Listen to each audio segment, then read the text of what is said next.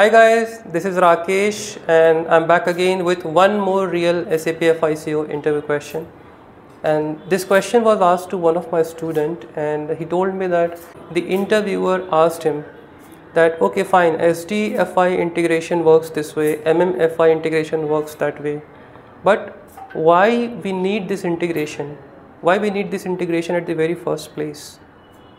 And he struggled to answer that question. So let me tell you how to answer this question. So if I talk about, let's say, MM-FI integration, so what we are doing, basically we have materials in our warehouse, and that is what we are showing in our balance sheet in finance.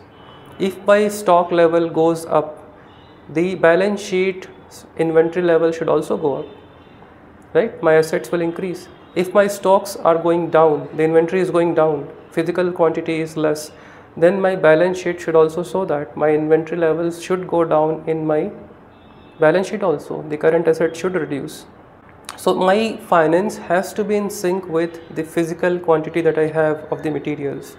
So depending upon what's happening with my physical quantity, my balance sheet inventory account will move accordingly.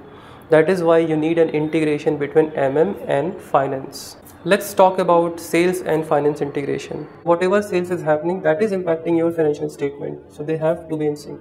For example, if you are selling something and giving discount to the customer, so the accounting entry will get affected. I mean, the sales account will get hit. The discount account will be posted as an expense, as well as the customer, the receivable part will get posted. They all have to be in sync. You cannot just book your sales and not have anything receivable. You cannot have a receivable without sales, right? So they both should be in sync. Hope this is clear. So if you also have any such interview question that you have faced and would like to get an answer, do write in the description your question. I will definitely reply back with an answer.